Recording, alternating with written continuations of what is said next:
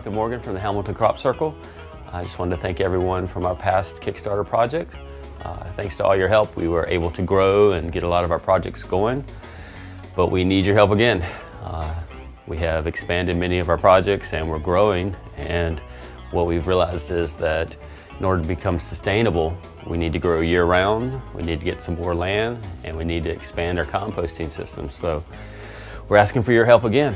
So if you could, please spread the word as much as you can. Check out our videos on the blog and you'll see what we've done in the past. Go to Facebook and you can communicate with us and let us know your thoughts. It's also easy to stay in touch that way to find out about volunteer days and what we're doing. Thanks a lot.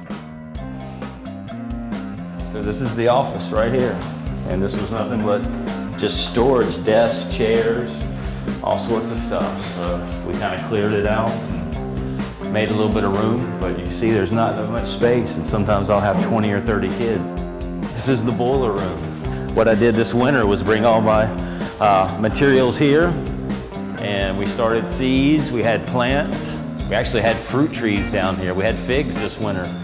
So basically what we're trying to see is if we could put a greenhouse here year-round, then we'd have classroom space, we could grow food for the community, we could grow food for the shelters.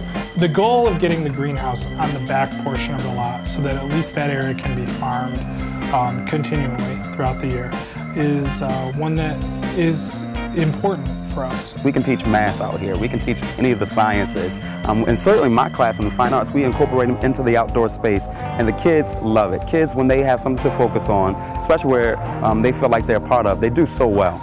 2 years ago, this was parking lot. This was cars, this was asphalt, broken glass, fences.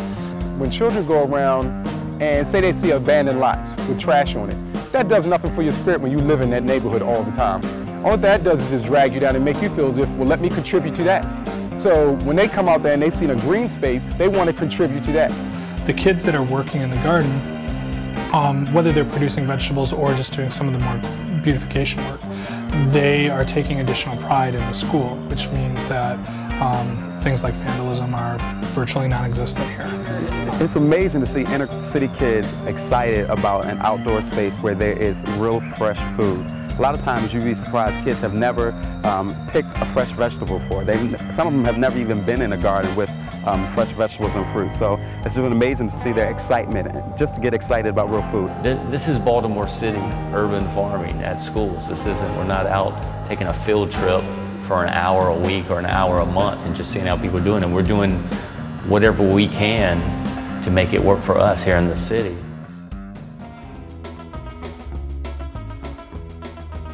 What we're trying to do is actually build our own garden at the farmers market.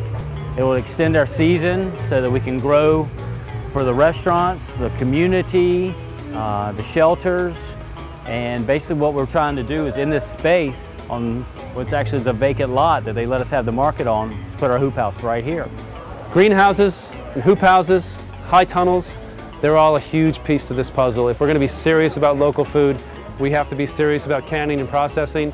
If we're going to be serious about local food through those cold months, we're going to have to be serious about those kind of structures. Knowing our farmers, knowing where our food comes from, and when you can drive 4 miles or 5 miles across town and see the operation, the product, the way things are harvested, packed, delivered. We literally get lettuce mix picked 6 a.m. and it's on our counter when we open the doors at 9. And, obviously, there's a barren time, you know, in the winter. You can only sell so many turnips and beets and greens. So ideally, there would be people who can grow in hoop houses or hot houses and, you know, prolong the season. It would be great for this business to be connected to a farm right across the street from us in an urban setting. You can look at it in an entirely different way. I think there's an obligation to think about what impact the decisions you make about operating that restaurant have on your community beyond what am I going to serve.